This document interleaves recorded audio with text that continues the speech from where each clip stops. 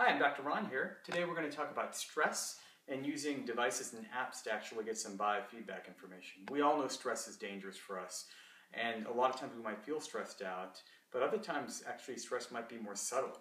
And there's some interesting things that you can use with your devices to actually detect whether you're under chronic high levels of stress. So I typically sometimes will check my pulse, and you can check your pulse one easy way.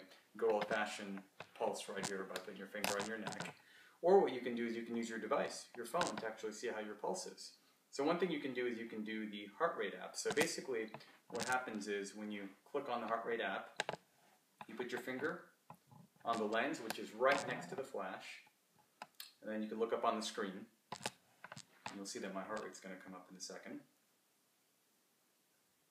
It's actually measuring the pulsations on my fingertip, and you can see that my heart rate is 77 beats per minute. Okay, so your resting heart rate, get a good sense of what your resting heart rate is. I know when I'm relaxed, I'm at like 57, 58. I'm talking right now and giving a presentation, so it's going to be higher. But if you know what your relaxed resting heart rate is, then you'll have a good sense of when you're under chronic stress. Another technology tool you can use for this is your wearable. And I'm wearing my Fitbit heart rate monitor and step monitor here. And right now it's synced up here, so you can look up on the screen and you can see that my heart rate's pretty similar. In the middle it's 74 beats per minute, down to 73 now. Okay? So that's pretty close to what it was on the finger pulse as well. So those are two ways to tell what your resting heart rate is. Alright? Now another tool you can use is something known as heart rate variability. And before I go to the screen, I want to explain the concept to you.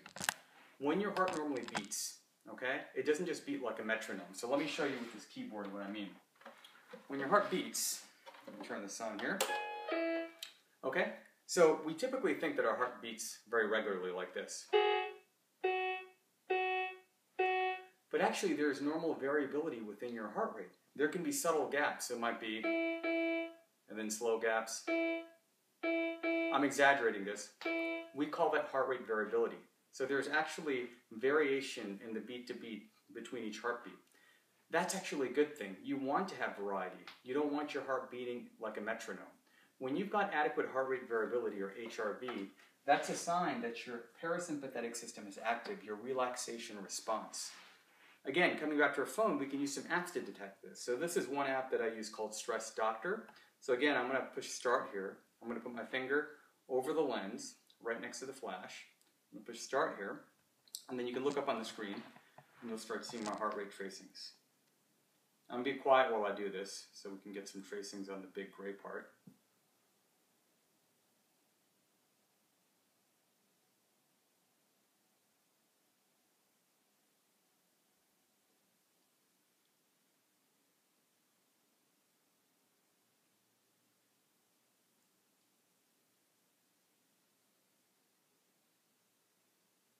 So what you're seeing, those big waves, are the variations in my heartbeat. Okay? So again, when you have good heart rate variability, you should be going from a low pulse rate like 67 up to like the 90s. So those wave tracings should be like sine waves, nice and deep. Now that I'm talking, you can see that it's really shallow. But when it's ideal, you get nice big peaks and nice deep valleys. So when you breathe really slowly and actually use this tool, it'll measure your heart rate variability. And when it's optimal, you'll actually get these little yin-yang points. Okay? You'll get little points and feedback that you're in the parasympathetic zone, which is your relaxation zone. Okay, so that's HRV, heart rate variability. The app is Stress Doctor. One last tool I'm going to show you is if you want more accurate information on heart rate variability or HRV, you can use this device right here. This is by a company called HeartMath. They have a standalone device, or you can get the iOS wire. This has got an ear clip, which is going to measure my pulse width. And then I'm going to push play to start my session. Put my finger on the, well, I don't have to put my finger on the pulse, it's on the ear clip. That's some music that I have programmed in. And that lotus flower in the middle is actually my cue to breathe in and out. Okay, so I'm going to do this for a little bit, then I'll explain to you what the numbers mean.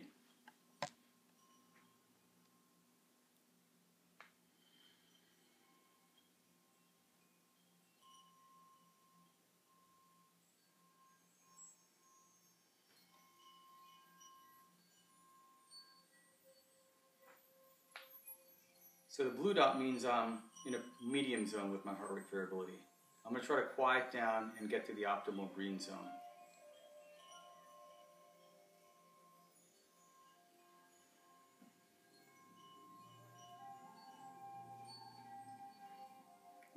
red means that I'm not in the optimal zone. So let me see if I can do this. It's tough to do while I'm presenting here, but I'm going to breathe slower.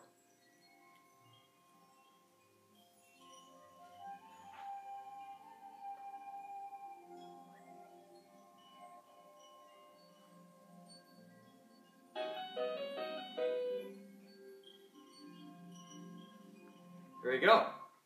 So you saw the green. I was able to actually hit the optimal breathing zone.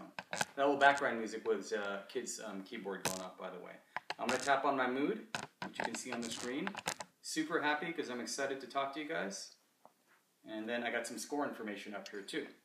So these are great tools. Again, if you haven't been motivated to meditate and reduce stress on your own, these are some great technology tools you can use to help monitor your parasympathetic zone.